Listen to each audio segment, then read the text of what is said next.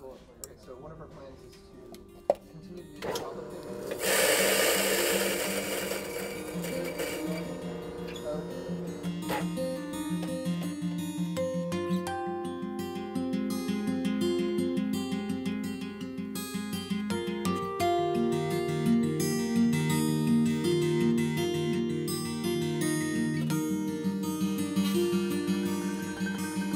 Getting the opportunity to taste, experiment with, and especially serve coffee that tastes this good has been a dream come true for both Tim and I.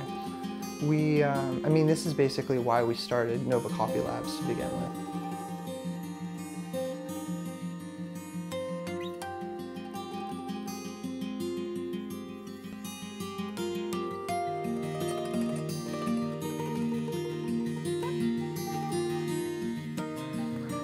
One of the things that we always connected with, meanwhile, is that we were always working in the coffee industry.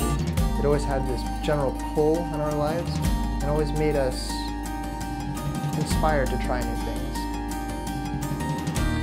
When we met in detention about 8 years ago, we ended up starting a band afterwards, and after rehearsals or in between road trips, being on the road, we would always be seeking out the perfect cup of coffee. One of the reasons why we felt particularly drawn to being a mobile coffee bar as opposed to having a flagship location is that we could take this really delicious, difficult to find, special product and bring it out to people who would truly appreciate it, who also would have difficulty finding it in certain places. We could bring it out to farmers markets, weddings, events in general, pretty much anywhere. We knew that if we wanted to make really excellent coffee that we would need really excellent equipment. Hence why we used our last pennies that we saved up from working barista and roasting jobs to buy the best equipment that we could get our hands on, mostly to optimize our and your coffee experience.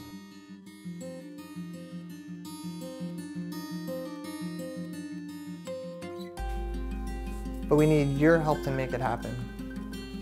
A lot of this equipment and the trailer itself is way out of our price range. And even if you can't help us financially, we would really appreciate it and it would mean a lot to us if you could spread the word to your friends and family, let them know what we're all about here at Nova Coffee Labs.